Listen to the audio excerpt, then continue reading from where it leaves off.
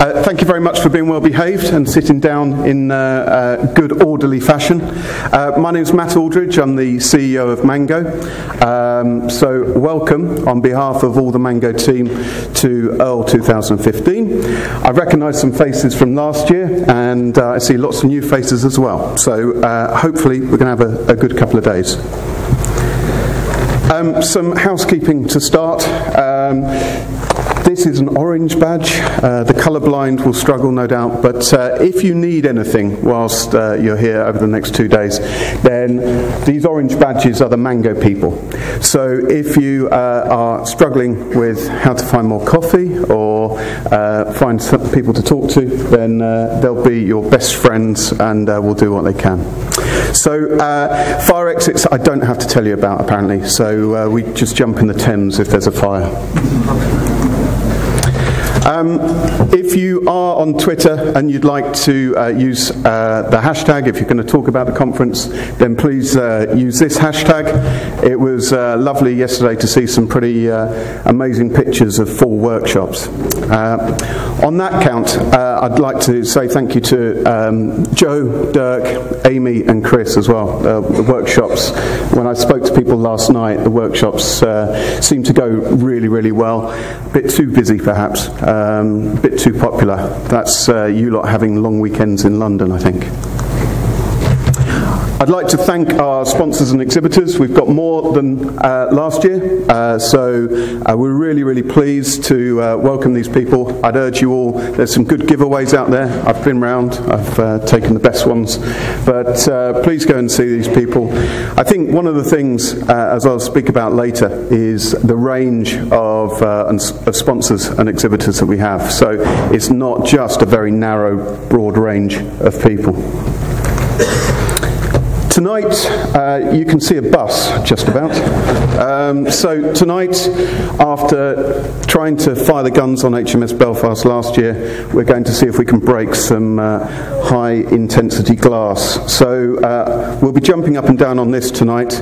There are some tickets still available, I believe. So if you haven't booked and you'd like to come along, then please go and see Liz or Nikki on the Mango stand.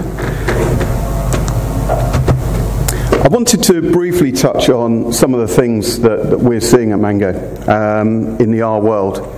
And I think Mango was formed in 2002 when no one had really heard of EARL. And certainly putting it into a commercial world was very, very unlikely. We had a very brave customer, well, so brave, a customer with no budget in the early 2000s who said, do you know what, we'll give it a go. And I think from those days it's been absolutely incredible. What we're seeing today is the whole ecosystem of EARL changing as well, and I think some of the things Joe will speak about later, it's really evolving as to how people are using EARL and where it's being used. And we're seeing some big changes in user communities in terms of the people, companies that are using it, and the way that you're trying to deploy it to end users as well. Part of that is a move that I hope you all saw announced earlier this year for an EARL consortium. One of the issues, roughly, can people put their hands up? Do you go to use EARL? Okay, that's about what I thought it would be. So use EARL, we've been going since its inception, and it's a really good conference, really enjoyable, but it tends to be very, very technical, and there tends to be technical for the sake of being technical at times. And one of the reasons we started EARL was actually to have much more of a commercial feel of what companies are doing to actually use EARL and how they're using it. And the EARL consortium aligns with that, so it's not trying to replace the EARL Foundation at all, honest. So it's a group of companies that are looking to actually assist in the commercial use of EARL as it moves forward. And you'll see some of the biggest names in the IT world up there. So we're really pleased at Mango to be part of this, and we think that it should be a good opportunity. So it's going to promote the EARL language in a number of ways. It's going to actually start creating and advertising and fulfilling some of the needs that we see in our commercial customers. The EARL Consortium has a board of directors, all very dull, but the parties they have, you should see it. We're lucky enough on these 2 days, one of them's just sneaked in the door, but we've actually got 3 members. So this is your opportunity today, as I understand it. If these 3 all vote for something, then that's it, yeah? That's how it works. So it is early days, but Richard, David and Lou are here, and they all assure me that they're desperate to hear some of your ideas and feedback. They're looking for new projects, and they're looking for things that they can be doing to actually help you. So it is genuinely a good idea to have a chat, make sure that they're going the right way for your organisation.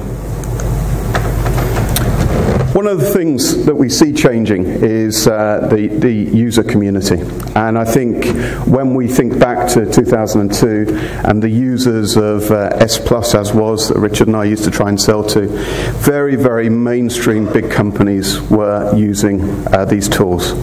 So you had a statistician feeding non-statisticians their reports, and you had big piles of paper at the side. When is it going to get done? Well, when the statistician decides. Today we're seeing an environment where everyone's a data scientist, and what that means becomes actually quite difficult to actually identify what that means and what it means for companies as well. And we've seen that broadening of numbers and data throughout the industry. So new industries are coming along to R all the time. There's some really interesting companies sat in the audience today. And we're seeing the end users changing as well. So I don't know how many of you have got PhDs in stats, but it's not as many as would be sat here 5 years ago. So we're seeing a devolution, if you like, of statistics and maths and numbers. And the 2 keynote speakers today, in very different ways, are going to pick up on this.